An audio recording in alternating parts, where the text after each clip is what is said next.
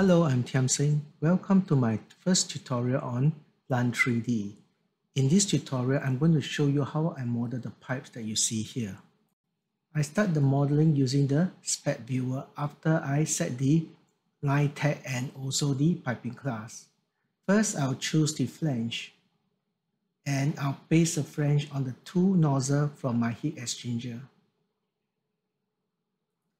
In Plant 3D, the gaskets are automatically inserted with the bolts.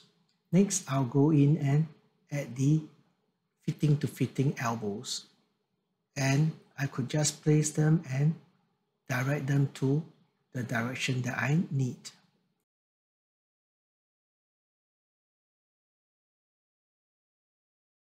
Using the continuation grid, I will join the two elbows together. I will now route the pipes from the nozzle to the pipe that I just created, and I can use the automatic routing that allows me to select the routing that I want. First routing is done now. Next, I will unclutter the 3D space by selecting all the connected parts and then isolating them. I'm going to route the pipe from the bottom of the heat exchanger to the column.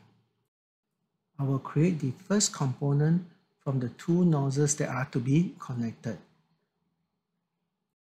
I delete away the unwanted pipe that comes when I'm using the routing.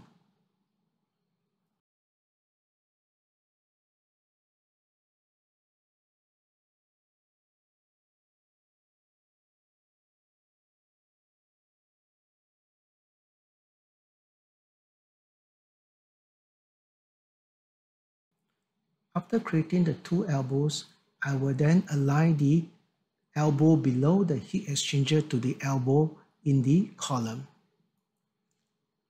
I select the elbow and use the rotation grid, and I align to the elbow on the column.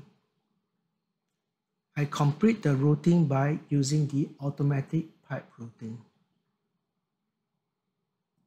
There's only one route and it's all completed.